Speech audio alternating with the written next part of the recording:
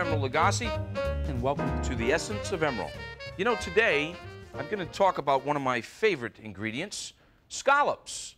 You know, in Europe they're called coquille Saint-Jacques, and not only are their names a little bit different than the way scallops are eaten are different too. You see, in Europe, scallops are sold live in the shell, and Europeans eat the entire scallop. On the other hand, here in North America, we buy them shucked and pretty much only eat the muscle part. I'm going to show you just one of my favorite scallop dishes, and these are some fresh scallops. And there are all types of varieties of scallops, and matter of fact, at the restaurant, and a lot of great restaurants in America today, there's a great man in Maine, Mr. Rod Mitchell. Rod, I hope you're watching. I know you watch out there, Rod, but Rod is Rod Mitchell, a wonderful fisherman and responsible for getting a lot of great live scallops to some great American restaurants, and we use them at the restaurant, and I appreciate your hard work up there in Maine, Rod. These are some little small baby scallops, but I was saying in Europe, in a lot of the fish markets, this is when you go and get scallops, we're kind of spoiled. They're already shucked here, and when you buy them in Europe in the fish markets, this is how you would buy them, and you rinse them up real clean and very easy to shuck with a clam knife or scallop knife. You just want to sort of break the back of the muscle, and then they'll open right up, see? And that's the whole scallop live right there. Let's see if we can get that. You see, that's the muscle part of it right there. And this is actually the roe part of it around, which is really a delicacy. And this is usually the scallop part that we're kind of spoiled. And think about this. Some of the scallops that we use at the restaurant are the size of almost like a little bit bigger than sort of the size of a ping pong ball, flattened, of course. That's a big scallop. We get shells that are like this big from Rod Mitchell, and there's so many great things you can do with them. I'm going to show you again. If you do and have the opportunity to buy them live or get them live, you clean them up real good, and then simply with just a little knife, if you just shuck them right in half, as I'm doing here, you see that? And then what you can do is actually you get the roe of the scallop. And the one thing that you do want to do is you want to rinse these properly, because there are a lot of sand, just like, you know, like little neck clams, etc. There's a lot of sand in those, so you want to rinse them really, really good. And as I begin to start shucking some of our fresh scallops, when we come back, I'm going to do and start an incredible scallop dish, one of my favorites that I do at the restaurant and at home, and that's coming up next. Stay with me right here on The Essence of Emeril.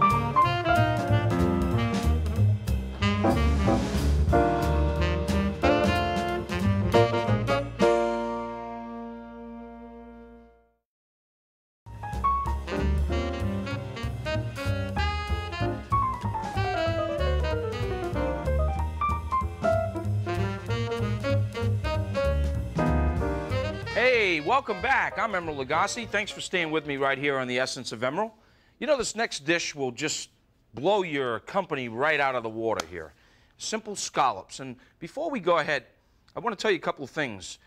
You know how I always try to give some tips about doing things quick, doing it easy, doing it tasty, doing it ahead of time. This is one of those dishes. And there comes a time in the spring, and after that really, really hard, cold winter, it comes a time where scallops just become available, and it always seems to be that they're available also when asparagus come into season. So here's a little combination of asparagus and scallops that are just a really fantastic combination, and I'm going to show you how simple this is. But first, I was telling you about some different scallops. Here's some beautiful scallops. You know, New Bedford, Massachusetts, not far from where I grew up in Fall River, is the scallop capital of the world. That's right, the scallop capital of the world. These are some beautiful sea scallops. You can see how big these are here when they were shucked, as I showed you earlier. And these were the ones that we were working with, which is also a little like a bay scallop.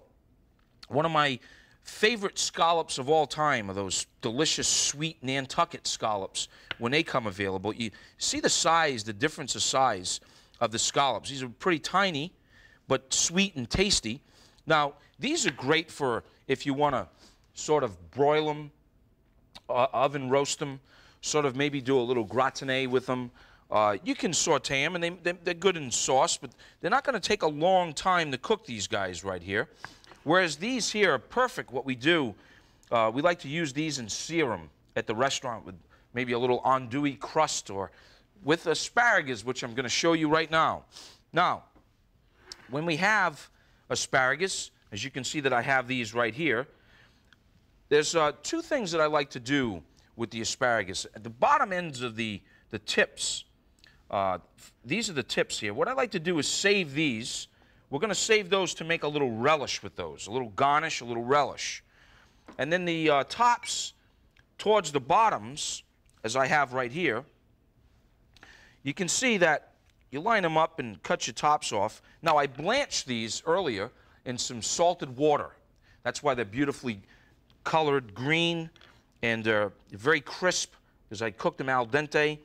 But here's the thing, is that you, when you trim them, and depending on the size of the asparagus, you also want to, see that? This is still tender. This is still very, very, very tender. And so, what I'm going to do with those pieces, I'm going to save those for our relish as well. You see, these are still very tender, the tops of these. So, we keep them. Delicious. Now, the bottoms, what I'm going to do is I'm going to just cut them in pieces, you see? You can see they're getting a little bit not as tender towards the base of the asparagus. They really, you hear that? Now, what I like to do with these is saute those up in a little bit of oil. Just very simple. A little bit of oil, real quick. And some salt, and a little bit of freshly ground pepper. Cook those up. Now, I'll go back here, and these are tender. I'll use these for my relish. And the bases. Now, you don't have to do a scallop dish to use up those base of your asparagus. Make a delicious soup as well. And we're going to make a delicious sauce with these. So what we're going to do is we're going to saute them for a couple of minutes, because they've already been blanched. And then what we're going to do is we're going to add some onion. Add some onion.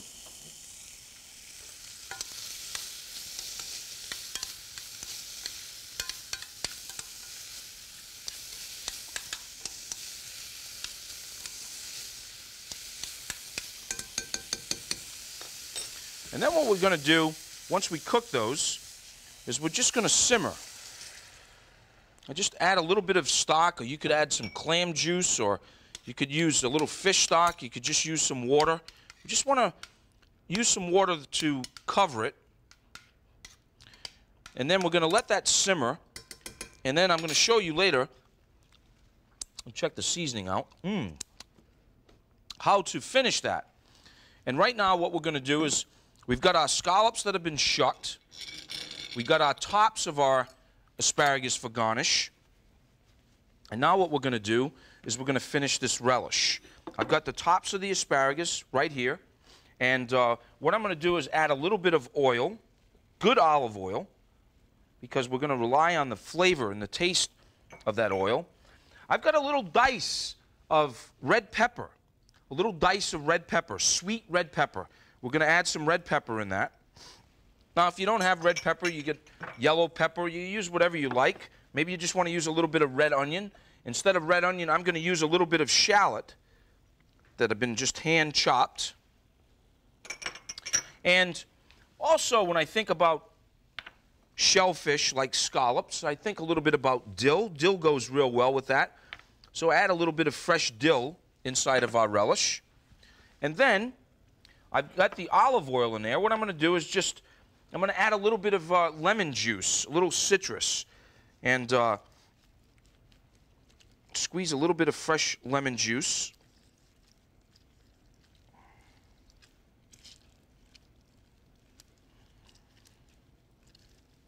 Can always add more in there. I'm going to take the seeds out. Just discard them. We'll mix up. Isn't that beautiful? Kind of reminds me of Christmas, these colors. Now, what's missing? What's missing? That's right, some salt and pepper. That's what's missing. And we're going to add some of that right now to really just flavor this up. A little salt, some freshly ground pepper. And now we've got like this really delicious relish that we can make ahead of time and keep it right in the refrigerator until we're ready to cook this. You can even do this in the morning, in the afternoon. Got the sauce, you can do that ahead of time as well. And I wanted to take the opportunity to share something with you, as I occasionally do. First of all, let me put this gadget right over here. I was really just blown away when I got this, and I appreciate you writing in, but this is a corn cutter. If we're going to use this here on the Essence of Emeril, but I had a very interesting gentleman from Newport Beach, California. Thanks for watching out there, Newport Beach. Mr. Jeffrey Larkin. He says, Dear Emeril, not that you're going to read this letter personally. Ha ha! See that? We fooled you. We do read it right here on the TVFN. And I thank you for sending this, and I thanks for the tips, and I appreciate you writing in. And I'm going to use this corn cutter right here on the Essence of Emeril. You better believe it. Thank you very much, Jeff. Now, our sauce is simmering, our scallops are shucked, and we've got this delicious relish that's just ready for this dish to be finished. And right after the break, I'm going to show you how to make a dynamite dish with all of those combinations of scallops and asparagus. Stay with me. We'll be right back on the Essence of Emeril.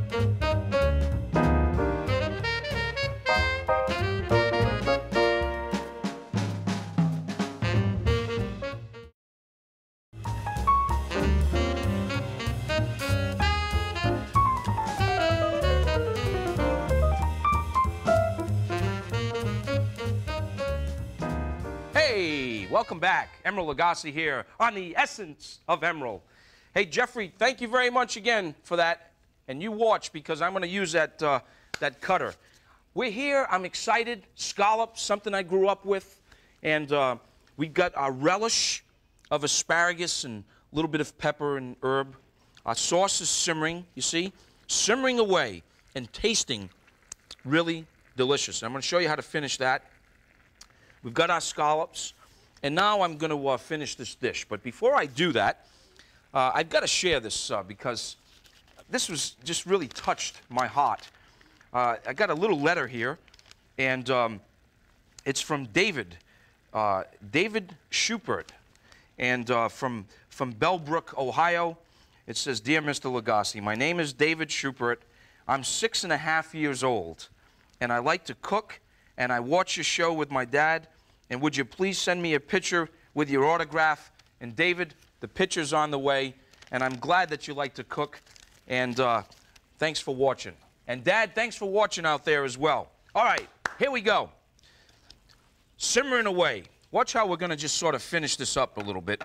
I'm going to add a little bit of cream.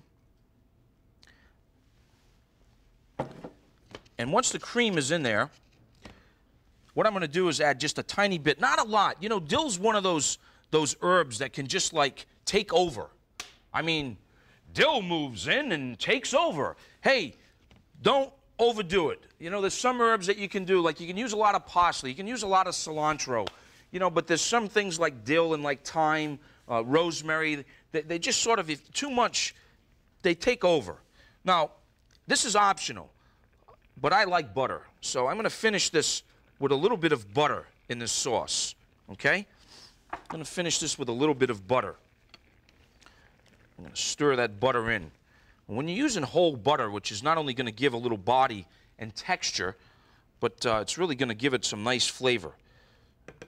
So what we're going to do is we're going to let that simmer a little bit.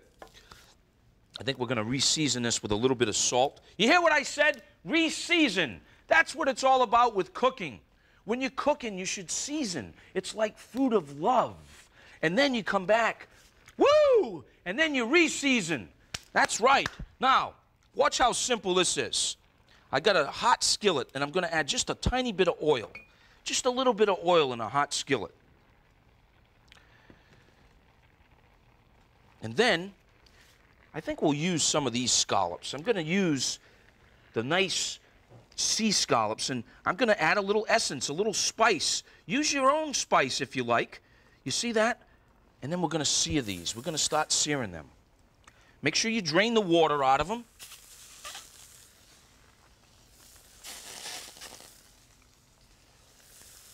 How many scallops do you like? I think today is going to be 6.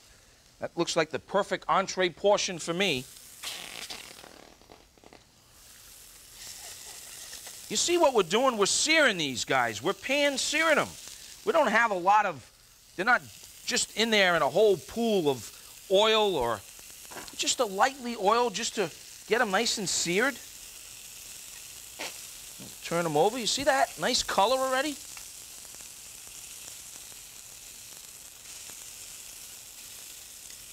I love scallops. So many great things that you can do. Something so simple. Now, while those are searing, we've got our relish right here. What we're going to do is we're going to check on our sauce. And like I said earlier, you could do this really ahead of time, this sauce, right? Really do this ahead of time. Now watch what we're going to do. We're going to take this. I amazed myself again. What we're going to do now, I got a little blender. We'll take our sauce, and we're going to just add this right inside of our blender.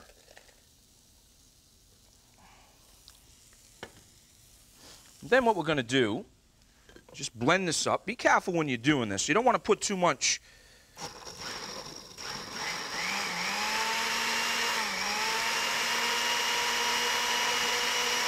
See that nice color already we're getting out of there?